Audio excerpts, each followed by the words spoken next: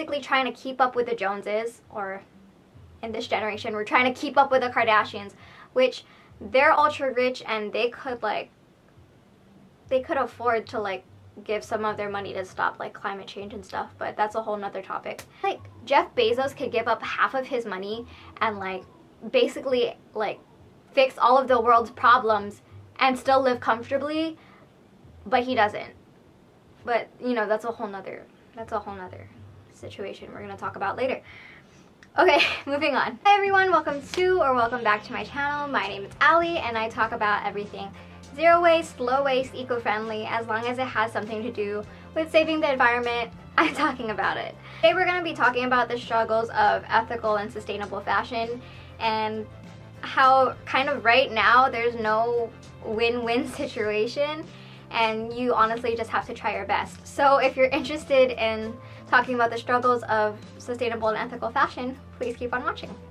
Alright, so if you're watching this, I'm gonna assume that you know that fast fashion is really unethical and really unsustainable. The reason that they're unethical is they basically use modern day slave labor and they don't pay their workers fair wages, especially the women and the children that they use to make these Zara, Fashion Nova outfits. Women don't even get maternity leave. All of these factories, Fashion Nova, Zara, Forever 21, Shein, Romwe, all of the factories that produce their clothes are in developing countries and they pollute the waterways and the air. People who live in these developing countries rely on these waterways, and these factories also reduce the air quality of these developing countries. And of course now, because the air quality is so bad, it exasperates COVID. If your clothes are that cheap, you really need to wonder, how are they made? How are the people being treated? The people that make your clothes, how are they being treated? Like, what are their conditions?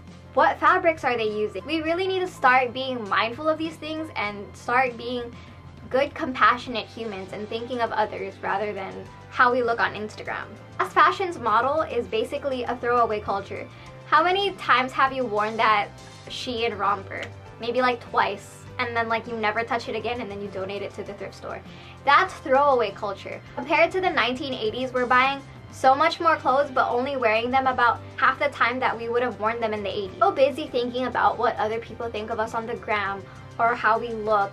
We're basically trying to keep up with the Joneses, or in this generation, we're trying to keep up with the Kardashians, which they're ultra rich and they could afford to like give some of their money to stop like climate change and stuff, but that's a whole nother topic. Like Jeff Bezos could give up half of his money and like basically like fix all of the world's problems and still live comfortably, but he doesn't.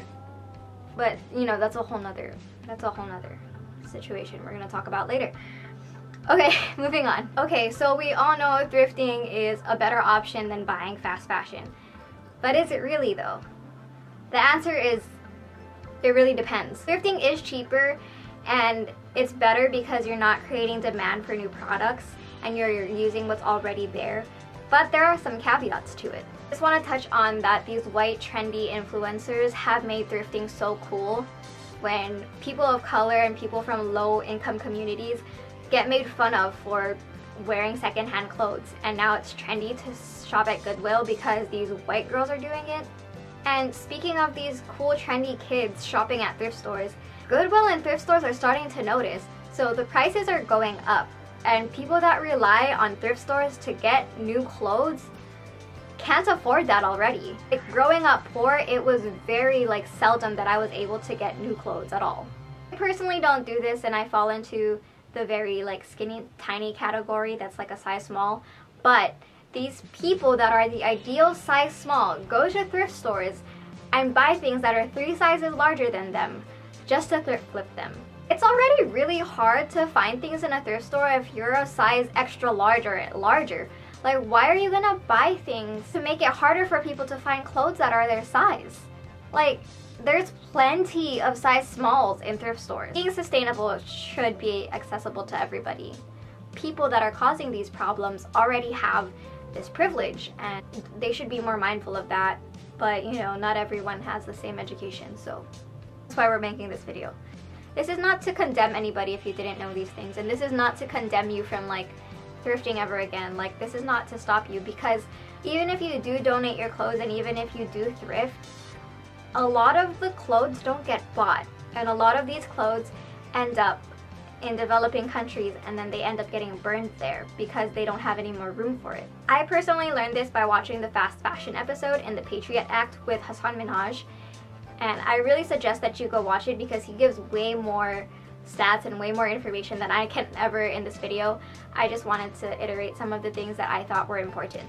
I thrifted this shirt off of Depop, so if you really want to thrift, there's always places like ThredUp, there's always places like Depop, Poshmark, Craigslist, eBay.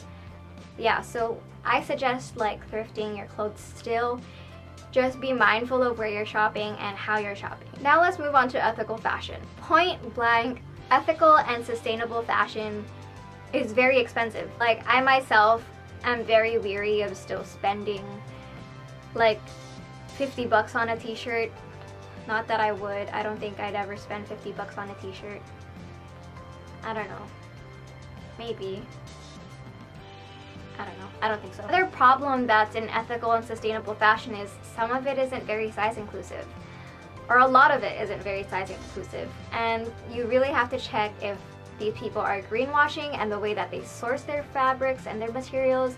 There's a lot that goes into thinking about sustainable and ethical fashion. Yeah, you really have to check these companies' values and how they sustainably source or ethically source their fabrics, and you really have to check what the working conditions are like. If you wanted suggestions for ethical and sustainable fashion that is also size inclusive, may I suggest Eileen Fisher and Girlfriend Collective. Those are some of my favorite places to shop.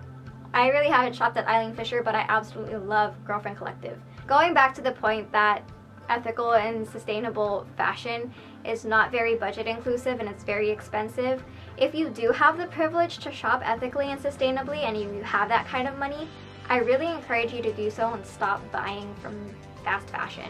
So I first learned about fast fashion and how it's so detrimental in senior year of high school. I read this article about that collapse of one of the fast fashion factories, and I really took time to not buy from Forever 21 or Zara or whatever. And then adding on to that, I watched The True Cost, which I really recommend that you watch if you haven't already. It's a really good documentary about fast fashion and the impacts of fashion. I also recommend that you watch that fast fashion episode of Patriot Act with Hasan Minhaj. I like the way that he puts it and it makes it really digestible. So I recommend you watch that if you haven't. At this point, I felt really defeated. What the hell am I supposed to do? I can't really afford ethical fashion. I thrift, but I don't want to take away from low-income communities. I don't shop fast fashion anymore, and I still have some fast fashion pieces in my wardrobe that I bought years ago. So what do I do? And I've come up with a few points that might help. Let's get started on that. So obviously my first point is going to be use what you already have in your closet. Find different ways to style them. Take care of them. Really follow the directions on how to wash and care for them. Personally, what I like to do to make everything easier is I wash everything in cold water because it doesn't compromise the fabric, and also you don't use up extra energy to heat up the water when you wash your clothes, because that's what uses up the most energy in the washer. So wash your clothes in cold water to maintain the fabric and to save a little energy and save yourself some money. I also recommend hang drying your clothes if you can. I recently just bought a drying rack. Again, like I mentioned, repeat outfits, find different ways to style them. Really think about what you can do with your clothes, and if you really want to buy something new, try thrifting it first. And if you really have to buy something new and it really has to be fast fashion, think about the cost per wear and try to take care of that as much as possible. If you're gonna buy something ethical and sustainable from new, really think about the price and think about how much you're gonna wear that. It's a real big investment. So cost per wear is really essential. How much are you gonna wear that? Are you buying it only for a special occasion? If you're only buying it for a special occasion and you're only gonna wear it once, I suggest maybe renting it. There's this great thing called Rent from the Runway, and you can probably do that if that's available to you. Ask friends and family if they have any clothes that you like that they don't want anymore. Hand-me-downs are seen as poor, but they're really not. They're really sustainable, and you give another piece of clothing new life. It's not necessarily new, but it's new to you. So win-win. Another tip is if you're gonna purge your closet, if you're gonna get rid of stuff, before donating it straight to Goodwill, think about maybe selling it on Depop, selling it on Poshmark, selling it on Facebook Marketplace. Or if you really just don't want to go through the hassle of selling your old clothes, donate it to a homeless shelter or a local women's shelter. They always need more donations from anybody, really. You can always post it up on your local Buy Nothing group and someone will be really happy to take it off your hands. Or try donating it to Big Brothers Big Sisters. Make sure that it goes to someone that's actually going to use it. Ask a friend if they want it. Ask a family member if they want it. You never know, a lot of people could find the things that you wear really cute and really want it once you're done. And again, I want to say this point one more time. If you're gonna buy fast fashion, really, really, really take care of it like it's the most sustainable, ethical clothing that you have. Okay guys, that's pretty much it for the video. If you want to see more of my face and my eco-friendly tips, please subscribe down below and leave a comment and give it a like. And I will see you in the next video. Bye!